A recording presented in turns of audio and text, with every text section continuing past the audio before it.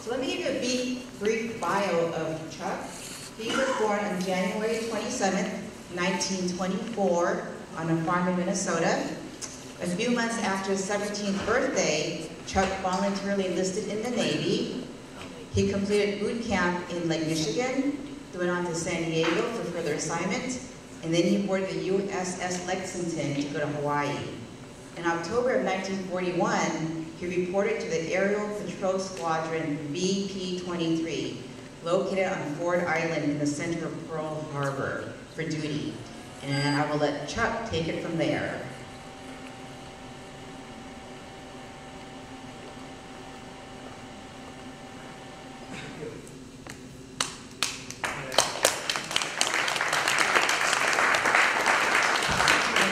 Thank you. Just a second, sorry. Go ahead. I got tangled up there, excuse me. Well, if that isn't the silliest thing. Yes, well, we'll need both, I have to say. While he's working on that, can you hear me with this? We don't want to waste our time here. First, I'd like to make some comments to the Boy Scouts and to the Scout leaders that are here tonight.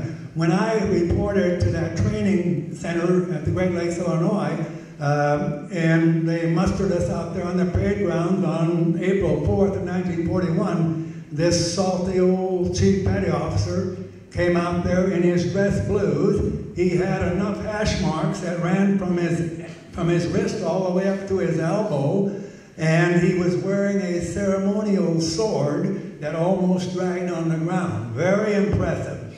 He got our attention right quick. One of the first questions he asked was, are there any Boy Scouts here? Then he asked, are there any Eagle Scouts? And 3 or 4 of the guys raised their hand. So he said, all of you Eagle Scouts, front and center. So boy, they trucked up there and lined up in front of him. He told them about face, so they kind of clumsily turned around. We hadn't had much training yet. And he told the rest of us, he said, look very carefully at these young men, because from now on, they are my company, assistant company commanders. And he said, anything they tell you to do, you do it, because it'll be just like it's coming from me. So work on your Eagle Scouts, because believe you me, it will be a great help to you all through your life. Another thing I'd like to say, that behind every Eagle Scout, every scout that earns his Eagle, there are usually a set of parents that deserve a double Eagle, because none of these scouts can do that alone. Anyway, if I might, to refresh your memory just a little bit, it was 73 years ago. Is this thing here working? This one working? Not yet? No, I don't think so. It was 73 years ago, this past December 7, at approximately 7:51 a.m. Hawaiian time, that aerial bombs, torpedoes, and machine gun bullets began raining down on those of us on the ships, military installations, and even on some of the civilian population on the island of Oahu, territory of Hawaii. It was 73 years ago that the once roaring, blazing guns aboard the mighty battleships Utah, Oklahoma, and Arizona fell forever silent as those great ships, with many of their brave and valiant crew members still manning their battle and duty stations, slipped beneath the oil-covered, burning waters of Pearl Harbor.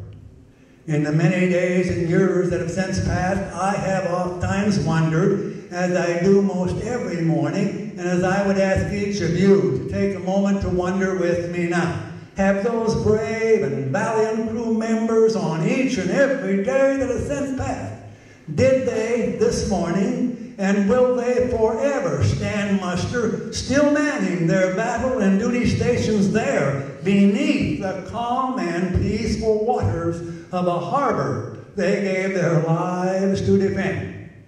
The reason I say that is, back in the old Navy that I was in, if a vessel and its crew members went missing, unless located and recovered, that vessel and those crew members were considered to be on an eternal patrol.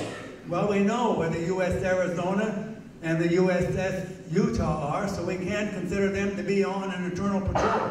But I'd like to suggest to you that if in remembering them, it will help us to remember and keep the Pearl Harbor survivors' motto, which is remember Pearl Harbor, keep America alert. If in remembering them, it will help us to remember and do that, then I'd like to suggest to you that though they have not been on an eternal patrol, they have been, are now, and will forever be on an eternal watch. The calm and quiet of that long, long ago Sunday morning on a peaceful Pacific Island paradise was first interrupted by the faint, faraway drone of enemy aircraft engines, then totally, completely, and forever unforgettably shattered by the roar of exploding bombs, torpedoes, shipboard, ammunition magazines, by the cannons' roar, the machine guns' rattle, the cries of the wounded, and the sighs of the dying. I have came to feel that no one who stood as they did that day at Pearl Harbor or any other military installation or vessel under attack, on or at the island of Oahu on December 7th, 1941, a date that has lived in infamy, should ever be considered less than a patriot. Those of us of the Navy, Marine Corps, Army Air Corps, Coast Guard were caught off guard and badly beaten that morning. But those of us who survived picked ourselves up, dusted off our pride, tended to our wounded, and buried our dead. Then set out to recover and repair those ships, aircraft, artillery, vehicles, whatever all else could be recovered and repaired. And in the ensuing months and years, with almost 100% support here on the home front, especially here in California, we began to receive an almost unending supply of new ships, aircraft, artillery, vehicles, ammunition, freshly trained troops, and whatever all else we stood in need of. With these things at hand, those of us of the combined military forces of the United States and a few of its allies set out upon, over, and under the waters of the vast Pacific and Atlantic Ocean, other areas of navigable water, flyable airspace, and approachable land, not only to seek out, but to destroy those who would destroy us. It took a considerable length of time and at a great loss of men and equipment, and we did not win every battle. But we somehow won that war. And I can tell you with an assurity that if the United States had not won that war, there would most likely be fewer of you citizens, and surely none of us survivors around to talk about it today. I felt that I was very, very fortunate in that I was in the duty section assigned the 0800 to 1200 security watch at Aerial Patrol Squadron VP 23's hangar, Building 54, located on the harbor inlet end of Ford Island Naval Air Station on the morning of December 7th, 1941. Ford Island is right in the center of Pearl Harbor. Anyway, I had arrived at the hangar early. I was in an upper-level office attempting to type a letter to my dear sweet mother. I think prior to joining the Navy, I don't think I'd even seen a typewriter, much less had a chance to try to use one. But I was using that want-peck system, if you know what I mean. And I think back then, if you could do about 40 words a minute, you were considered an expert typist. It was maybe taking me about 4 minutes to do a word. But anyway, I was progressing. I was making headway, and I was real proud of what I was doing because I was really going to impress my family back there on the farm with that typewritten letter. I heard the sound of approaching aircraft in the background, but that's not unusual. We're a naval air station. Airplanes come and go, but not usually that early on a Sunday morning.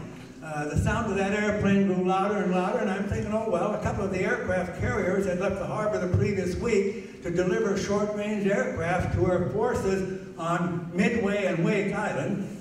And I thought they must be returning, and as usual, they will launch their aircraft while they're still out at sea, so they have the advantage of that carrier heading into the wind to help those old propeller-driven aircraft get off the deck of the carrier. They weren't using catapults at that time. Suddenly, the sound of that aircraft changed, and I knew immediately that it was in a power dive. And I'm thinking, oh, that's one of those air group pilots. He's gotten a little bit bored with that regulation formation military flying, and he's wanting to do a little hot dogging. And I'm thinking, boy, oh boy, I wouldn't want to be in his shoes when the captain gets a hold of him, because he's really going to be in trouble. Little did I realize that it was those of us there on the ground that were going to be in some serious trouble very, very shortly. Suddenly and almost simultaneously, there was a tremendous roar, and bomb fragments, explosion debris, and window glass came crashing into the back of my head, ears, neck, and onto my shoulders. You got to realize I'm 17 years old at the time. It kind of startles you. It takes a few seconds to get your train of thoughts back together. When I did, I'm still thinking it's one of our friendly air group pilots, hot dogging, hadn't pulled out of his dive in time, crashed. I'm going to go down and see if I can be him some help.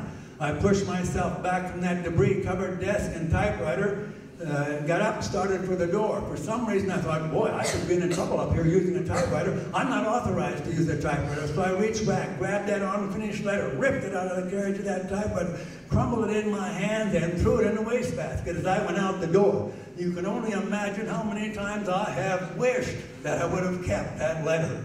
When I got on the lower level, went out through the narrow opening left at the unclosed end of the big rolling steel hangar door, the sound of another aircraft. I looked up, and here comes this airplane in a steep power dive, and I'm seeing what's looking like blinking or flashing lights on the front, and I'm hearing strange popping, buzzing, and whizzing sounds all about me, but I don't recognize them for what they are. Later, I was told that what I always thought was blinking or flashing lights was actually machine gun muzzle flashes, and those popping, buzzing, and whizzing sounds that I was hearing were those machine gun bullets striking and ricocheting off that steel hangar door right behind me and off the concrete apron on which I was standing. But since I didn't recognize them for what they were, I didn't consider them any danger to me. My interest and my attention was drawn to a big old bomb hanging there on the bottom of the fuselage between the fixed landing gear and that old Bell dive bomber. Suddenly that bomb released, it wobbled as it began to fall. That airplane began to pull out of his dive.